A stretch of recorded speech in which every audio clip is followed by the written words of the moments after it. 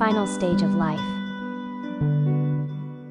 Source of hope to welcome, protect and accompany the final stage of this life. God said to Moses, "Remove your sandals from your feet, for the place on which you are treading is holy ground," in response to the phenomenon of the bush that burned without being consumed at the foot of Mount Horeb. If entering into the life of a person is always walking on holy ground, all the more so when this life is affected by illness or the supreme threshold of death.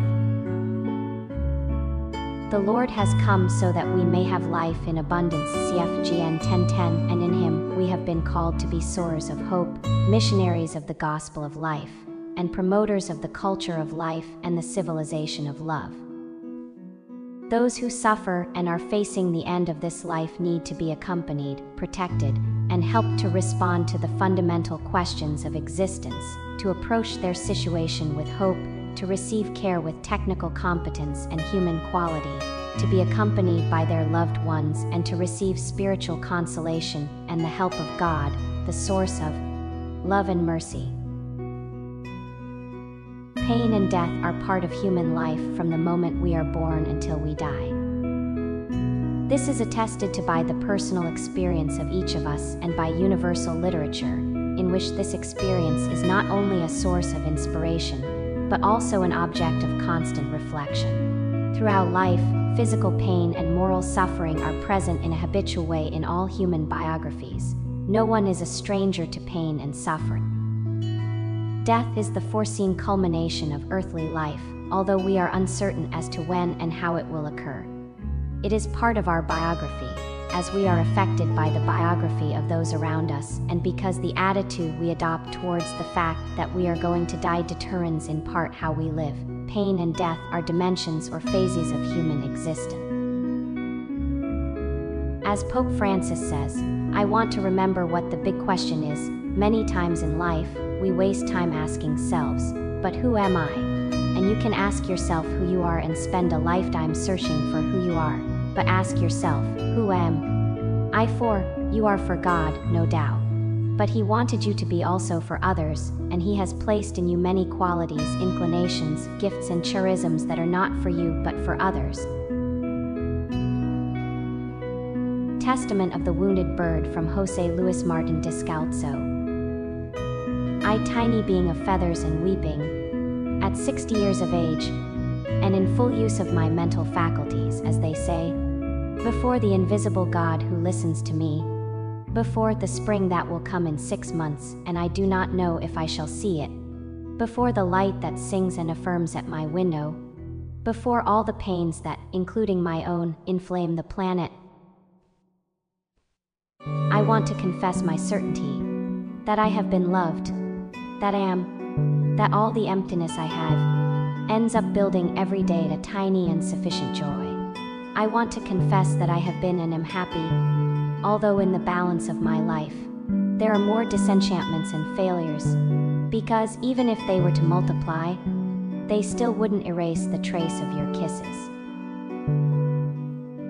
And in this last stretch of my life, I testamentarily dispose of the very few things I have had. First of all, I give my soul back to the one who gave it to me. I give my body to the earth, which is its owner. I give it with pain and tearing myself apart, because I have loved it so much, and because it has served me like a faithful puppy. I give my hands, these that now write, these that so many times were like a glove of my soul, these that needed millions of words, that were then rolling to other hearts, and made me live at the same time in many souls. I give my eyes too. I return my poor heart with all its wounds. Ah, if only I could lend it to another breast, so that, wounded and all, it could go on walking, even with its pair of crutches. Ah, heart sweet, dear, dear, monotonous heart of mine. And in this testament, I still have to leave my only wealth, my hope. I have meters and meters to make millions of flags with it. Now that so many are looking for it without finding it, when it is right in front of our eyes, because you, falcon, came down from the heavens just to sow it. If I die, which remains to be seen, wrap me in its green flag, and rest assured that my heart is still beating, though it stands as still as a stone. Be sure that, though my blood is now cold, I will continue to love. Because I know nothing else, for that reason alone, because I know nothing else. Here are some questions that may help you to reflect and then to share in community. Remember to take notes and write down what you want to communicate. Take your sandals off your feet, for the place you stand on is holy ground. What people have you accompanied in the final moments of their lives? How have you felt? What have been the difficulties? The attitude we adopt when facing the fact that we are going to die determines in part how we live. What would you like to be remembered for after your death? What would you ask of those who live with you so that they can help you in the final process of your life, when it comes? Last will and testament. Why don't you write them down? What would you say to physicians when faced with treatments or diagnostic tests that are considered useless or futile? Who makes the decision if you can no longer do it? The way to share in community will be through listening circle. How well I know the font that flows and runs. Though it is night, this eternal spring is hidden in this living bread to give us life.